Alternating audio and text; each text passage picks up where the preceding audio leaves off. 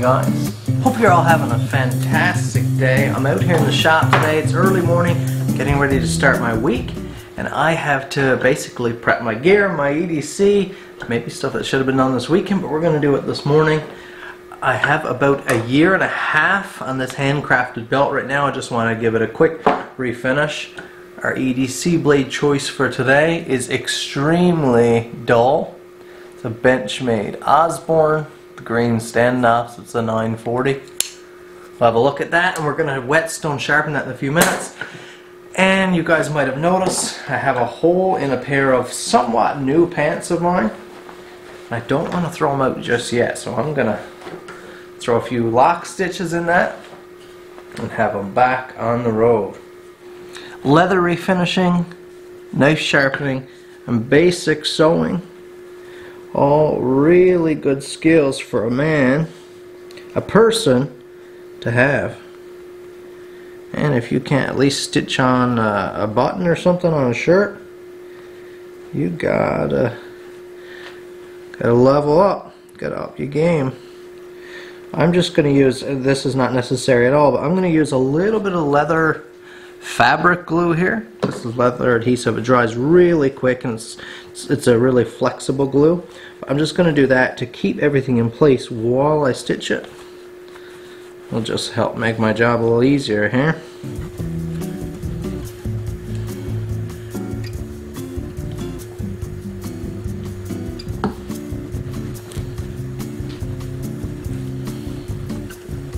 You could use pins or something, you know, I know people use pins, but these little speed stitchers are great for little projects like this. Super fast. Now, I don't really mind the hole there, but my wife seems to have a problem with it. So, patch it up. Getting a little drafty too sometimes when the easterly wind picks up out there, so throw a stitch in and we'll be ready to roll. You people out there that want a slick solution for something like this, or something to carry with you, this would actually be awesome to carry in like a bushcraft pack or something.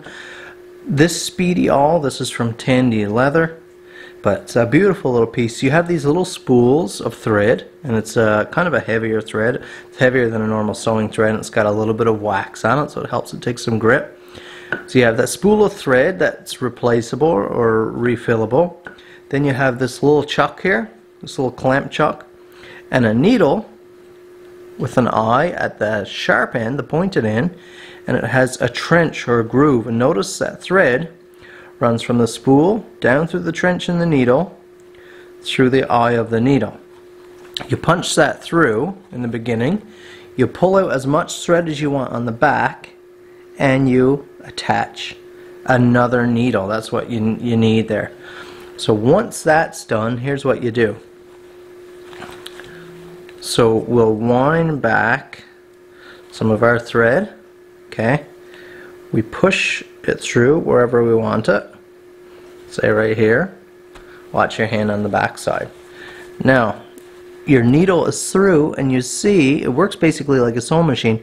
You've pushed the thread through, and you still have your last stitch here on the needle.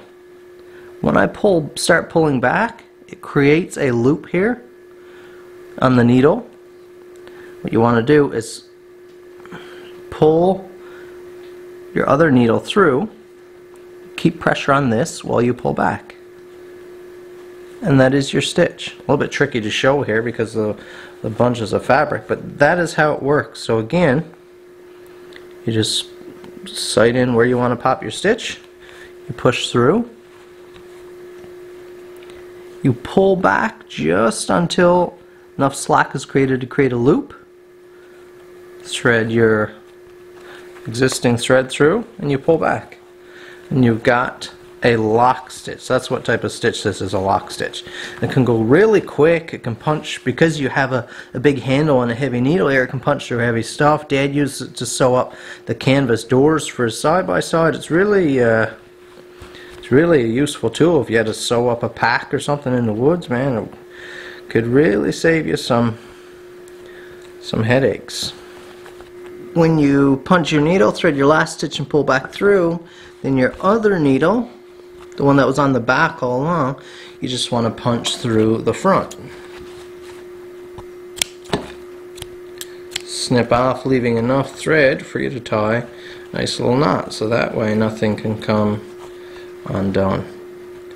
Now if you had to put those two stitches closer together, you could have really drawn that knot there tight. I can't do that, so I'll draw the close, but a couple knots. It's wax thread, so it grips really good, and it does a good job as well when you heat it up.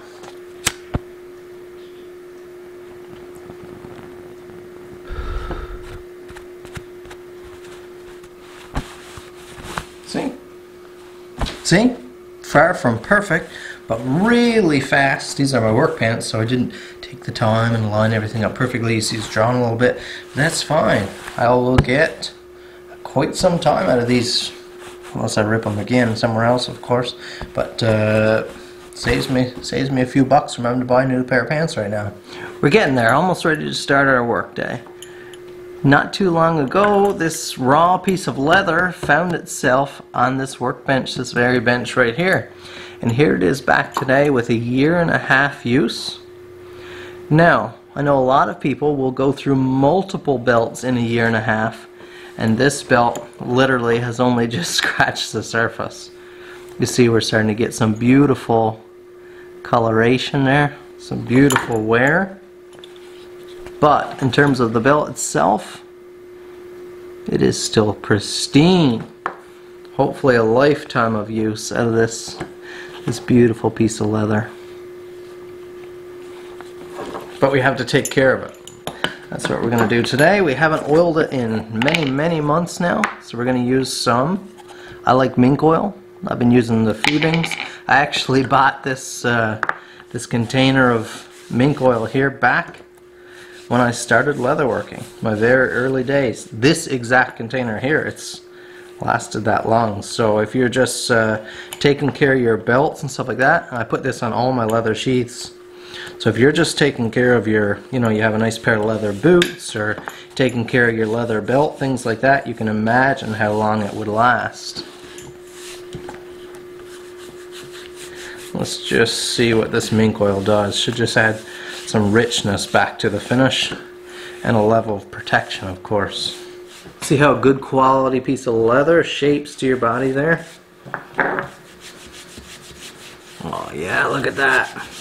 Now I could easily, or if you have a pair of leather boots or a belt like this, I could have easily gave it a light dye. Just get a piece of paper towel or a piece of shop towel and just take a little dab of dye, give it a light white, but as you can see, not necessary. Maybe down the road, if I really start tearing up the finish of the belt, I could give it a re-dye, but at this point in time, definitely not needed. Just let some oil soak in there into that dryness.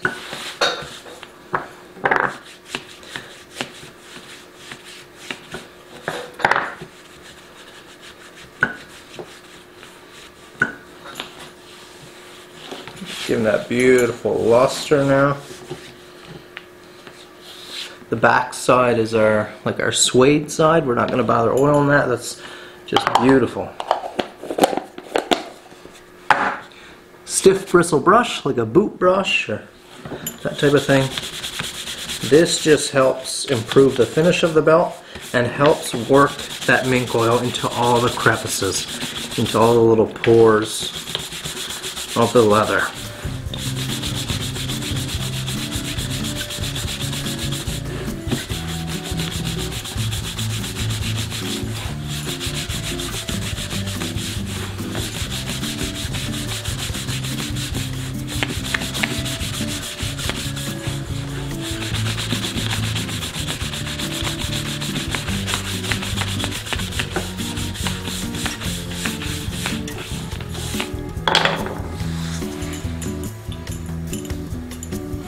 Now look at that beautiful richness added back to that leather. Isn't that gorgeous? Look at that. These are available. A few more of these are still remaining on my website, by the way. I'm not sure how many have in stock right now, but if you're interested, you can go and purchase one for yourself and have a heirloom quality belt here. I'm just really, like I said, about 1.5 years on this belt now. This is, you know, leather is such a beautiful material, and it's why I love good quality leather items like this. It's something you can invest in and take care of. The pleasure of putting on this belt every day, knowing that, you know, this has 1.5 years, little over 1.5 years of use on it right now, right around there. You know, the fact that I could have this for years and years and it's just wearing and getting more and more beautiful, you know, it's pretty special. Something that you can take care of instead of one of those junk ones that just wears out, you throw it in the trash and start with another old plasticky junk one. You have real leather, you know, something special here. But another great skill is to learn how to take care of a piece of leather, how to nourish it, clean it, keep your finish nice and tidy. Special. So that's going to be it for this video right now. You probably remember me mentioning that we had some sharpening to do as well before we're ready for our work day. That will be in another part, a little 2-part series here. I hope you enjoyed this part of getting ready for our work day and learning skills that are very useful to any person. If you like this video, please hit that like button, subscribe to my channel if it's your first time here, leave me a comment down below, and I hope to see you in part 2 of this little series.